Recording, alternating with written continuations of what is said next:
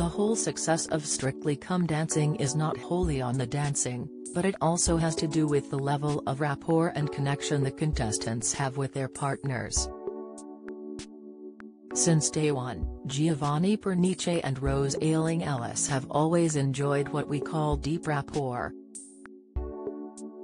One of the key signs of having this type of rapport is someone's willingness to have the other person in their intimate, or what we psychologists call, proximal zones. What we see from Giovanni and Rose is the unconscious want for each other to be in each other's proximal zones, particularly as some of the dances are quite intimate, like their slow, contemporary routine on Saturday. Therefore it's not difficult to see how people can become connected on a deep level. One of the other main indicators that someone is in a deep state of connection with another person is eye contact. Normal eye contact between individuals is generally between 3 to 5 seconds.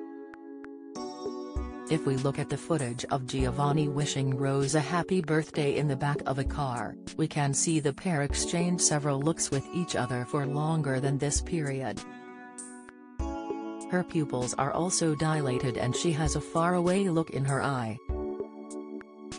This is generally reserved for romantic partners. Generally you will have this look if you care very deeply about someone, such as romantic partners, close friends or your children, and we certainly see that level of connection between the pair in this footage.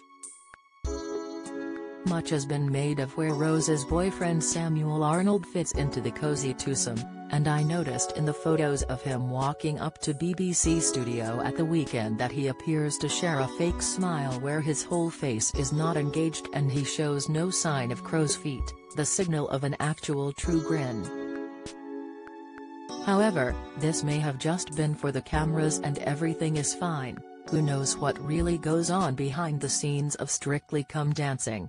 Strictly continues tomorrow night at 6:35 p.m. on BBC One TV's human lie detector. Darren Stanton, a former police detective turned celebrity behavioral expert with 26 years analysing deception detection and emotional signals, was writing for the Mirror from betting expert.com.